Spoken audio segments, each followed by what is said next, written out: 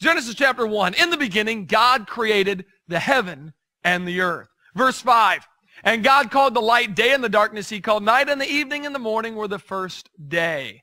Verse 6, and God said, let there be a firmament. Let's stop right there. What in the world is a firmament? Okay, let's read on now because sometimes the Bible explains itself. It usually does that, okay? Let there be a firmament in the midst of the waters, and let it divide the waters from the waters. People say, oh, Eric, I know what the firmament is. It's the dirt. The dirt keeps the water away from the water. No, that is not the firmament. Good try, though. Good try. Check out verse number 20 of Genesis chapter 1. It says, God said, let the waters bring forth abundantly the moving creature that hath life, and fowl, that's a bird, not a baseball or a basketball, okay? Fowl that may fly above the earth in the open firmament of heaven. The birds do not fly in the dirt. They fly in the air, okay? So the firmament, also referred to as the first heaven, is the atmosphere, what we're breathing right now. You guys got a little taste of heaven every single time you breathe, okay? Because the firmament is the atmosphere, the first heaven. There's more than one heaven, by the way. Remember, God said, let there be lights in the firmament of heaven to divide the day from the night. Second heaven is outer space, where the sun, moon, and stars, and some of you are at right now. There's also a third heaven. You guys remember the story about the Apostle Paul when he got rocked to sleep? Or no, stoned to death. Yeah, he got stoned to death outside the city of Lystra. It says he was caught up to the third heaven. There's more than one heaven. There's three of them.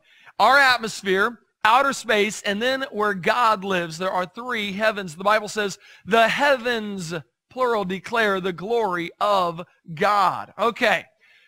Verse number 7. And God made the firmament, the atmosphere, and divided the waters which were under the firmament from the waters which were above the firmament? Hold on here. What's going on here? Water above the atmosphere? Is that really possible? Is that really what it used to be like? I think so. David, the psalmist, said in Psalms, praise him, ye heavens of heavens, and ye waters that be above the heavens. That's what I think 2 Peter chapter 3 was talking about, how the earth was standing out of the water and in the water at the same time. Because I believe the pre-flood world, when it was good, I believe the pre-flood world had a canopy of water that surrounded Earth's atmosphere.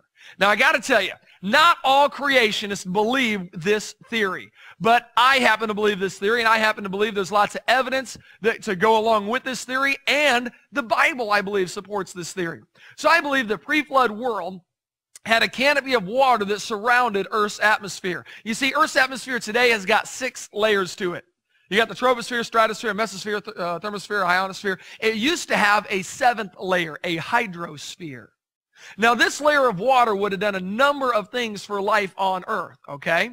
If you had a layer of water surrounding Earth's atmosphere, it would condense Earth's atmosphere into a smaller area, giving you more what they call atmospheric pressure. That's right. And guess what? If the canopy had enough water to flood the Earth, you'd be increasing the pressure to an unbelievable level, increasing the heat astronomically as you do so. Noah would have been living in a fucking oven if this hydrosphere even existed. But let's for a moment entertain the possibility that such a structure is even gravitationally viable, and that general relativity is bollocks. Because Hovind's water canopy is suspended above the atmosphere, it would essentially be an enormous block of ice, which would shatter due to changing barometric pressures and would crumble back onto the Earth. And even if the canopy was, by some miracle, still in liquid form, the friction of having to travel at orbital velocities would generate enough thermal energy to completely annihilate the canopy. Put simply, this water canopy is inconsistent with the laws of physics for a myriad of reasons that I've only just begun to discuss. Right now, you guys are under 14.7 pounds per square inch of atmospheric pressure. Well, who knows what it was like before the flood if there was a layer of water surrounding it. There might have been more atmospheric pressure. So the world would have been very, very different before the flood with this layer of water surrounding it. Now, by the way, not only was there a layer of water surrounding the atmosphere, I also believe there was a layer of water underneath the crust of the earth. The Bible talks about this. It says he stretched out the earth above the waters. Interesting. Another place in Psalms it says, the earth is the Lord's, the fullness thereof. He hath founded it upon the seas and established it upon the floods. I believe the pre-flood world had a built-in sprinkler system underground. It was really cool. The Bible talks about that in the Garden of Eden, how a mist went up from the ground and watered the whole face of the earth. I believe the pre-flood world had a built-in sprinkler system. There was water underneath the crust of the earth. By the way, there still is water underneath the crust of the earth in many places, okay? What you're referring to is called groundwater. And if there was as much water underneath the Earth's crust as you imply there was, the density, and by extension the heat, would have been sufficient to vaporize that water. Just look at the layers of the Earth. The inner core is the hottest part of the planet, followed by the outer core, the mantle, and finally the crust. Notice something? The closer you get to the center, the hotter it gets. There is no way in hell that water could have existed that far beneath the oceanic crust. So the original creation was very different than what we currently see today. The original creation was good. Good? Are you fucking kidding me? We're talking about an atmosphere that's hot enough to vaporize all the liquid water on the planet, and a suboceanic canopy of water that would severely disrupt convection currents coming from the mantle that could potentially lead to geological disasters of epic proportions. This model is not good, and thankfully there is no evidence to indicate that any part of this is true. And it was very, very good. You say, well, Eric, what happened to all that water? The water that was above and the water that was below, where is it now? Well, it's still here. It's just not all in the same places.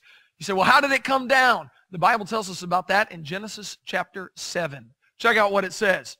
That same day, all the fountains of the great deep broke up, and the windows of heaven were opened. This is talking about when the flood came to destroy the world. I believe when the flood came, the water that was above came pouring down, and it rained for 40 days and 40 nights. And the water that was above the atmosphere came pouring down as rain. And the water that was underneath the crust of the earth came shooting up out of the ground as the earth cracked because of the weight of all this water. What the fuck? The weight of rainwater cracked open the earth? Are you high, Hovind? The oceanic crust by itself is 6 miles thick and is primarily made of basalt.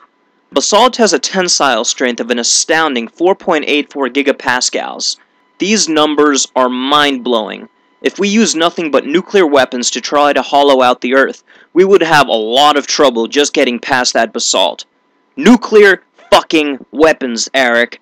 And you want us to believe that rainwater, falling at 9.81 meters per second, will crack open 6 miles of one of the toughest rocks on the planet? Hey, maybe that's why we still have fault lines in the world today.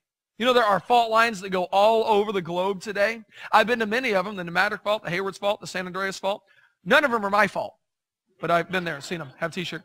These fault lines run all around the world. I can't help but think, what if those are when the fountains of the great deep broke up, just like the Bible told us happened at the time of the flood? No, Eric. Just no. No.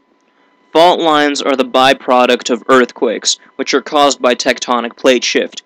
You can literally see the ground open up or even slide during an earthquake. These are not scars left over from rainwater. And incidentally, don't you find it odd, Eric, that the damage done to the earth isn't uniform? Doesn't it at least grind the dusty gears in your head when you see that instead of a pockmarked earth, we have cracks that extend across the lengths of the tectonic plates? You fucking idiot. Interesting.